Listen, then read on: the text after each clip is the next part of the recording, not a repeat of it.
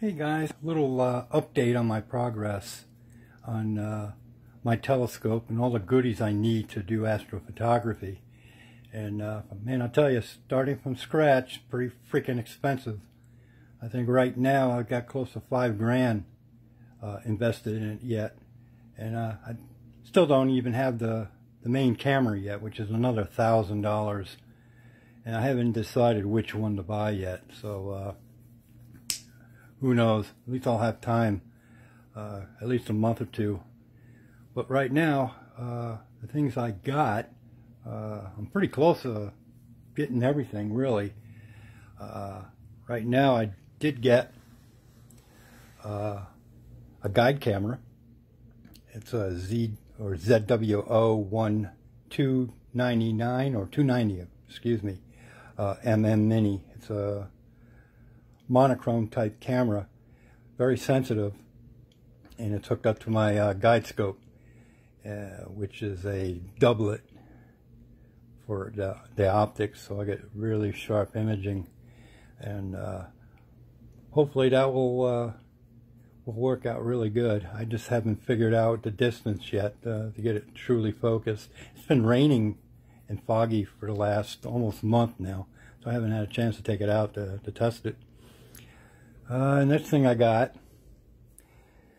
was this USB hub temporarily, which I can hook up to my laptop, because right now the mini camera is hooked up to it, the mount's hooked up to it, and what I also have is the Pole Master camera, which will help me guide or set the mount to true north, and I could be, I don't know, like 1 arc second, 2 arc seconds. That's how accurate it's going to be.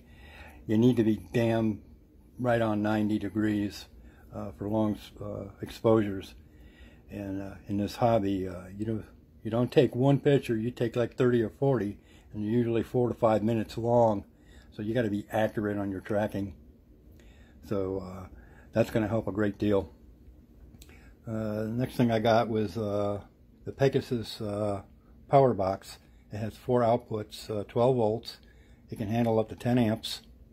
And right now it has 2 dew heater inputs on the back, and which will supply power to my dew heater strips for the guide scope and the telescope.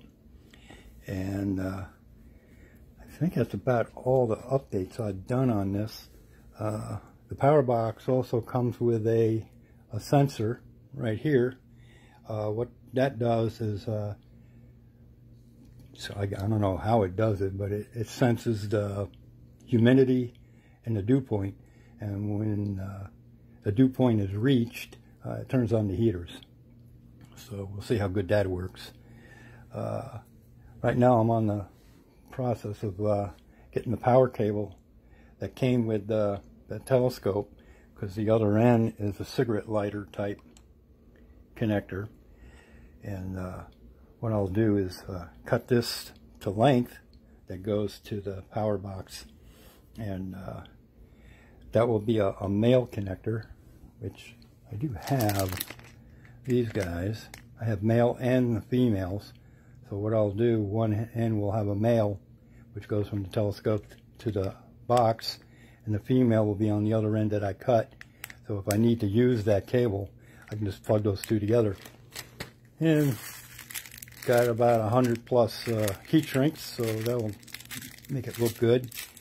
And the Pole Master came in this nice little tin, which I thought kind of a waste. I could just put it in a freaking box, but now I got a tin. Maybe I'll put candy in it or something. Don't really know. But I did order 2 more things. It's the IS Air Pro, which is that guy. Let's see if I can get one picture of it.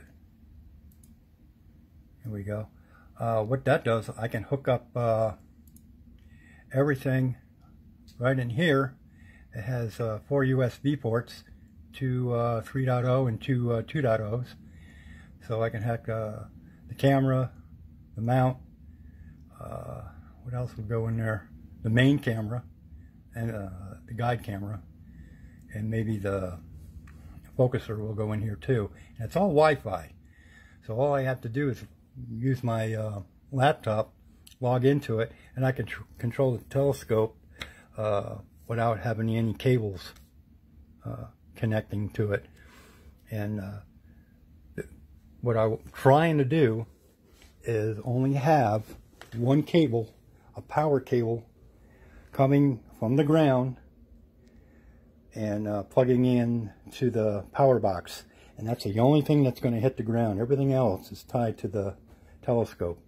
And you can see I started lacing it up, getting it all trimmed out, and it'll look pretty good when I'm done.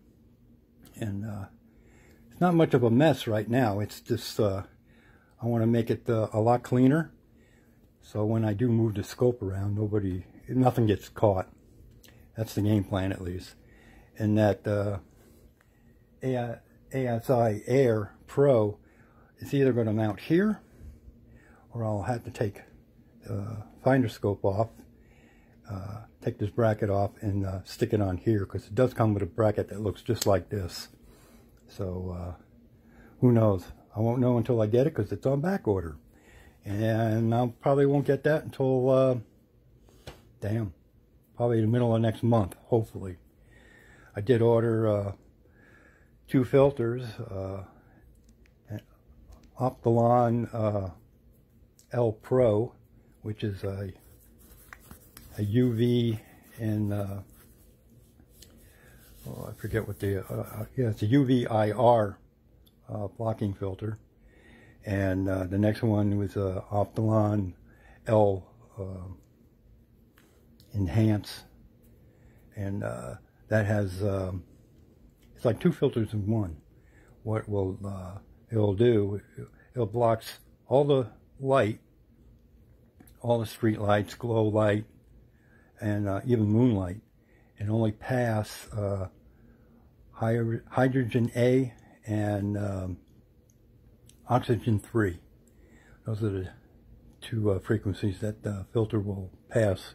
So what I understand, it's a good filter for a color camera. But that's basically all I got right now. I'm going to have to wait on those too. They're not on back order, but I decided I want everything shipped at once. So I can't use them unless I have the camera. So I'll just wait until they got the ASI Air Pro available and go from there. But that's where I stand right now. I haven't taken any pictures. I've only taken it out a couple of times, but that was just for visual. But tonight I'm going to go ahead and hook up the laptop to this and make sure everything does work. So with that, until I get more goodies, I'll update. So we'll catch you guys later.